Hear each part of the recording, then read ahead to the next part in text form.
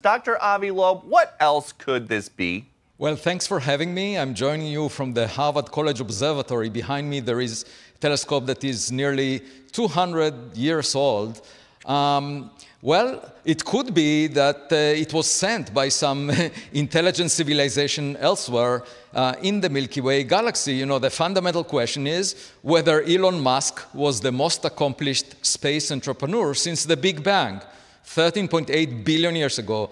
And there are so many stars out there, 100 billion of them, and many of them, 10% or so, have a planet the size of the Earth, roughly at the same separation. So, you know, in our cosmic neighborhood, there could have been many technologies like us a long time ago, billions of years ago. And so the question is, are they out there? And the best way to find out is to check for any spacecraft that may enter the solar system from outside. And lo and behold, there was a big object the size of Manhattan that was spotted on July 1st this year. It's moving in the plane of the planets, as if it wanted to have a reconnaissance mission towards the planet. It just passed the sun. It had some non-gravitational acceleration, meaning that there was some force acting on it in addition to gravity.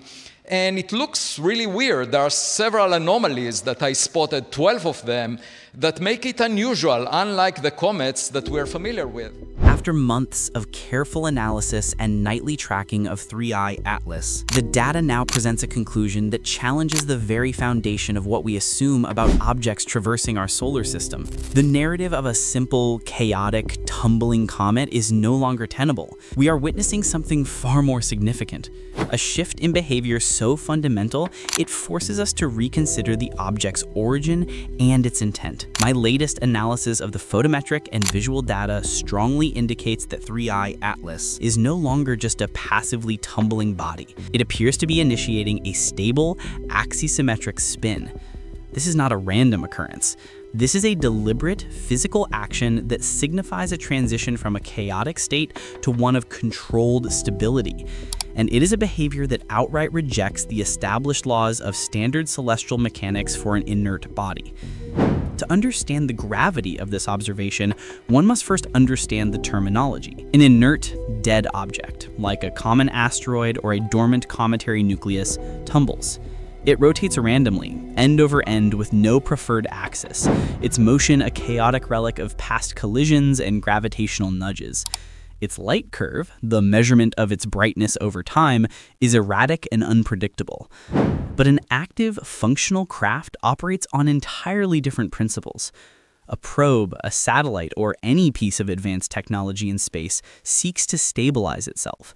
It fires thrusters and engages internal mechanisms to establish a clean, predictable spin around a single central axis. This axisymmetric spin is crucial for thermal regulation, ensuring one side doesn't perpetually freeze while the other bakes. It is essential for maintaining a stable orientation for communication arrays or observational instruments. It is, in essence, the hallmark of an operational system establishing control over its environment. This is precisely the new behavior we are witnessing emerge from 3I Atlas. The evidence for the startling conclusion comes directly from the object itself, etched in the light hitting our sensors.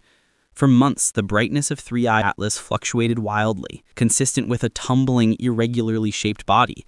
But that has changed. The light curve is becoming more regular, more rhythmic, a clear sign that the chaotic wobble is being systematically dampened and corrected. This observation alone is a monumental anomaly. What natural force could cause a tumbling comet to suddenly decide to stabilize its own spin? The answer lies in the object's other profound mysteries, specifically its multiple distinct jets. The official narrative, the one that seeks to neatly explain away every strange characteristic, suggests that these jets are merely the product of sublimating ice, vents of gas that erupt randomly from the surface as it's warmed by the sun, and that these jets are the cause of the chaotic tumble.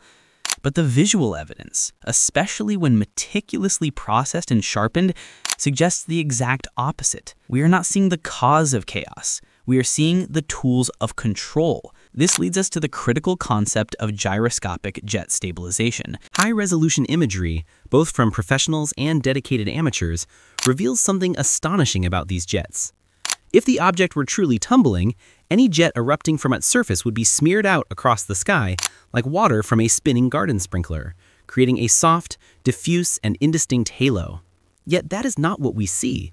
We see jets that are startlingly collimated. They are focused, tight, and maintain their structure even as the core body rotates. This is the 12th major anomaly documented by observers like Harvard's Avi Loeb, and it is perhaps the most damning for the naturalistic explanation. This coherence is physical evidence that the jets are not passive eruptions. They are behaving like precision thrusters, firing in controlled, sequenced bursts. This is the only mechanism that can explain how a tumbling object could actively cancel its own chaotic momentum and begin to settle into a stable axisymmetric spin. The jets are not a sign of a comet falling apart. They are the sign of a system powering up and taking control. This new controlled spin is not an isolated incident. It is merely the latest and most shocking data point in a long and growing list of anomalies that prove 3I Atlas rejects the comfortable explanations of standard celestial mechanics. For over a year, we have known that this object is not on a purely gravitational trajectory. It is moving in a way that the sun's and planets' gravity alone cannot account for.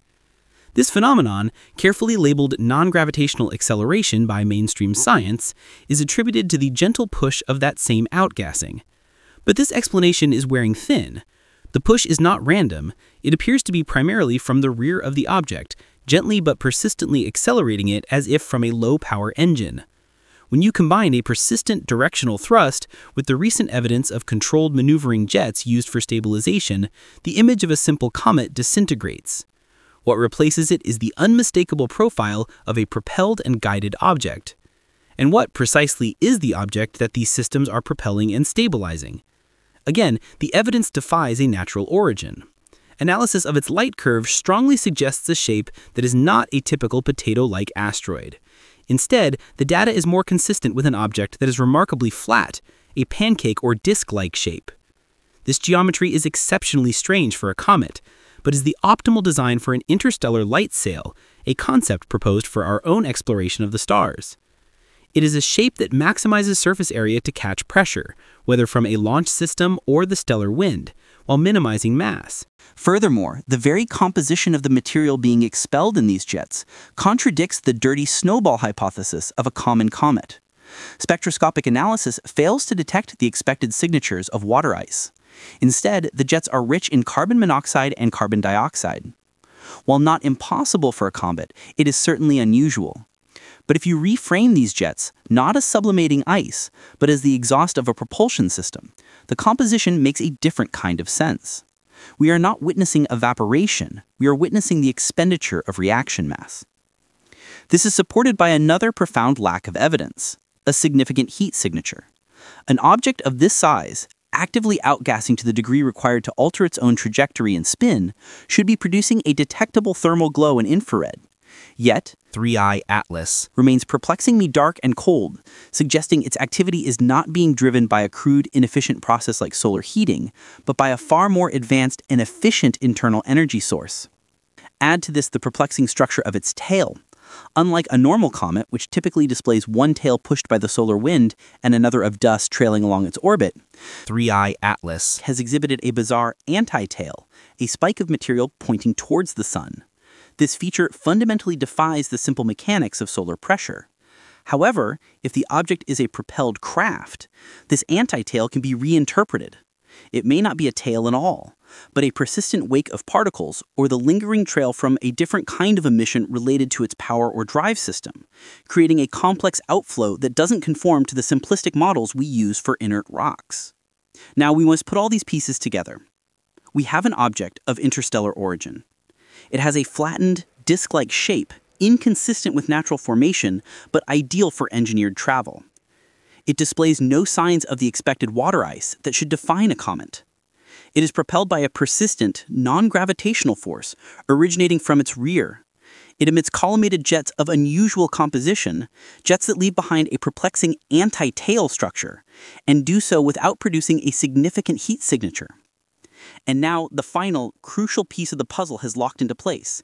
It is using these focused jets as precision thrusters to actively cancel a chaotic tumble and initiate a stable, controlled, axisymmetric spin. Each of these facts, taken in isolation, could be dismissed as a mere curiosity, a statistical outlier in the grand cosmic survey.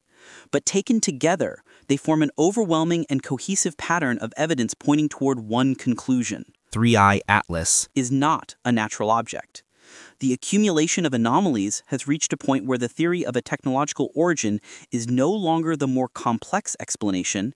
It is the simplest one that fits all the observed facts without requiring a new, undiscovered type of interstellar iceberg for each anomaly.